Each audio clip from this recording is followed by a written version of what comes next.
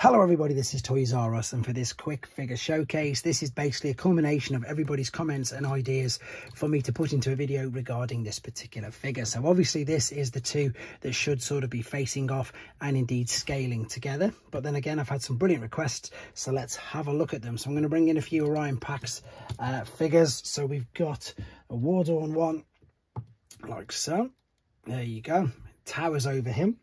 Then we've got the one which was released in the other 2-pack. I think it was with Senator Shockwave. Again, towers over him.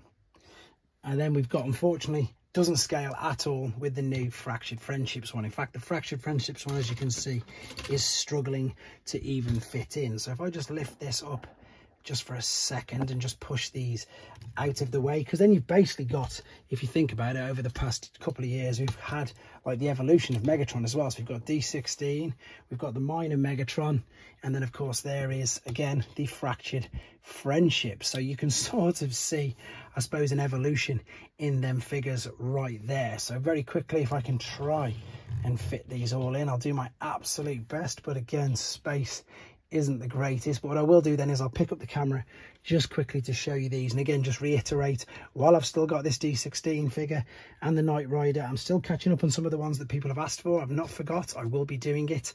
As I say, just getting round to putting them all into order. See, that doesn't scale at all. He is much bigger than, of course, the standard Hound mold, and indeed, of course, than this one. So there we go. Hopefully that's going to give you an idea anyway of how they look together. But there you go. I'm just going to end with bringing them back in, and again, thanks for watching, guys. Take care.